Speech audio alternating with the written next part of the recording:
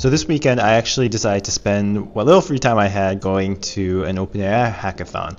And that's because they just released GPT-5. So I wanted to get the free credits, but I also wanted to play around with GPT-5 and kind of see what its capabilities are. And that's really fun to do and also easy to do at a hackathon because you're literally just working on whatever project you want.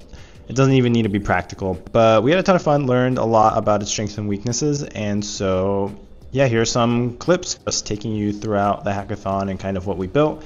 And yeah, here we go.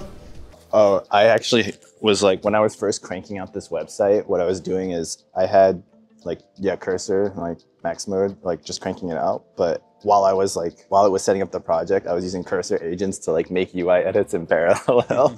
And then later on when it got more complicated, I mean, I'm like kind of like BSing this a little bit, but like when it got more complicated, I would like then use like chat mode to create a plan and then fire off like sub agents with like each task. Yeah, that's why I had to like I switched to like the planning thing where like I created the coding plan first and then like it like gave it the right context and then fired it off. Because I think once we started like adding a bunch of code in, it like started to get considerably worse or just more prone to errors. Maybe it was like a prompting issue too. No, I got an actual camera.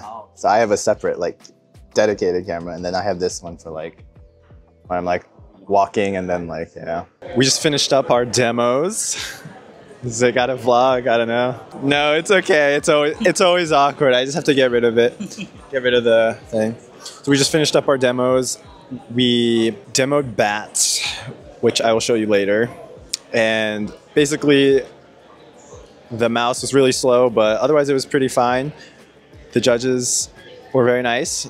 They only got one question in, so I don't know how we're gonna do, but we might stick around for the finalist demos and see what people built. And yeah, I don't know. I feel like I should have gotten more shots of like the coding and the action. Maybe I'll just like vlog what we built actually. Basically, we built a testing framework for our browser agents, and what it does is we can generate a website on demand. So generate a website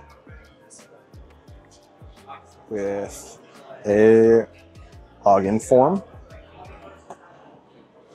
Basically, it's calling GPT-5. It's creating the markdown, searching for references. We're injecting a Tailwind CSS styling into it as well. And then once that's done, we can basically create a test case for our agent. This tells the agent how to pass the test case, and once we're done with the test case, we can see like where it clicked, where the actions it took, and basically see how it performed. And we also have this agent mode, which will inject random UI elements as well, which is kind of fun. So it's just to trip up the agent.